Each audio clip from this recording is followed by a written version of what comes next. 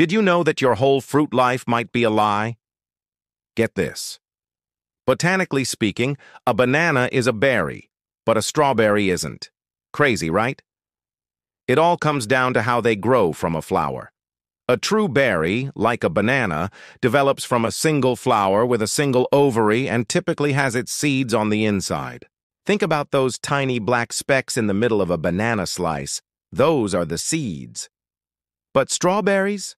They're what botanists call aggregate accessory fruits.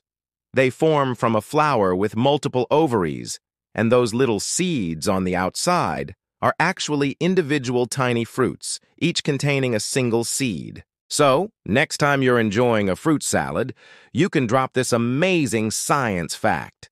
Science is constantly surprising us and rewriting the rules we thought we knew. If you love having your mind blown by facts like this, make sure to hit that subscribe button and follow for more. Thanks for watching.